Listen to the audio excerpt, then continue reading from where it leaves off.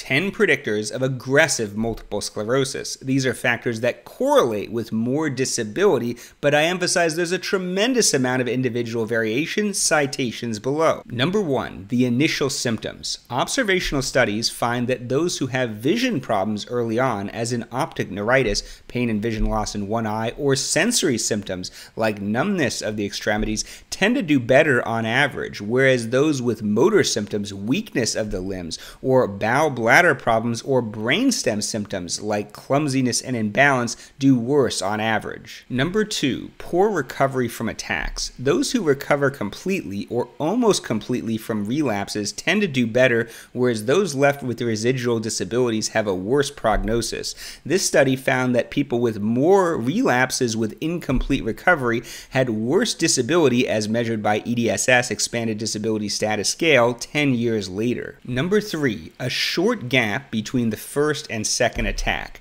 Those who have a long remission after their first attack tend to do better, whereas those with multiple attacks back-to-back early on have a worse prognosis. This study found that people who had only one relapse in the first few years after diagnosis of relapsing MS, the median time to develop slow progression, in other words, secondary progressive MS, was about 20 years. But for those with 3 or more attacks in the first few years, it was about 15 years, 5 years earlier. Number 4, more disability early in the disease. Even in young people with relapsing MS, small differences of milder disabilities seem to correlate somewhat with long-term prognosis. This is a study of people with so-called benign multiple sclerosis who have an EDSS, the disability scale mentioned earlier, of less than 3. If you look at people who have an EDSS less than 3 after 30 years of MS diagnosis, compared to people in Group A who have an EDSS greater than 3 even after only 10 years, the difference in initial disability was relatively small but seems to correlate. Small disability early on begets greater disability later in the disease. And similar research has been done with other disability milestones. For instance, reaching EDSS of 4, moderate disability, is correlated with future achievement of DSS 6 requiring a cane to walk 100 meters, or a DSS 7 requiring a wheelchair. Number 5, progressive MS. People who have relapsing MS, those who have distinctive attacks who may improve over time, tend to have a better prognosis than those with a slow, insidious worsening of neurological symptoms, in other words, progressive MS. Progression can be quite slow, but can accumulate over many years and decades. This study from the University of California, San Francisco, the MS EPIC study, found that for those with relapsing onset MS, only 16.2% required a cane or more assistance even after 20 years of disease, a prognosis which may be better than you would have expected. But those with progressive MS, even if their initial disability was low, most of them were getting worse, as depicted in the dark gray. Number 6, MRI features. Certain MRI findings are correlated with more aggressive disease. For instance, having more lesions overall. This study looked at overall T2 lesion burden and found people with aggressive disease tended to have more lesions on average, though the correlation is not that strong.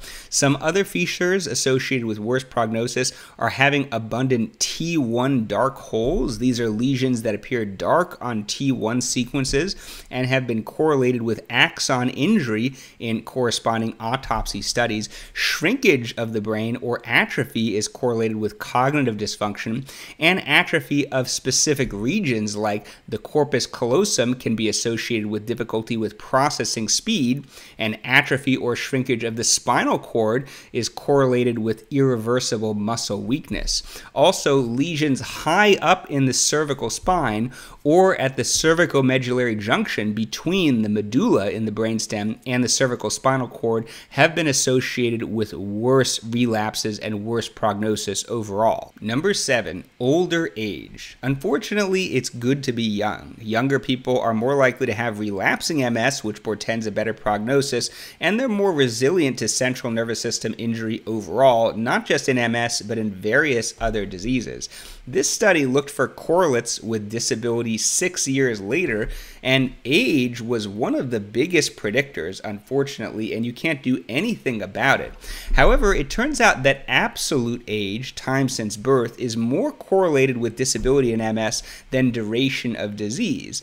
And so a 20-year-old with MS doesn't necessarily have a better prognosis at age 60 versus, say, a newly diagnosed 40-year-old with MS. It's just that the 40-year-old has a greater chance of accumulating more disability, say, within the next 5 or 10 years, but not at a given absolute age. Number 8, being male. Although greatly overstated in my opinion, there is evidence men have a slightly worse MS prognosis on average. For instance, this study looked at the percentage of people, men and women, who retained a low EDSS less than 3, and you see it declines over time, but there were slightly fewer men than women, though the difference isn't huge. Number 9, serum neurofilament light chain.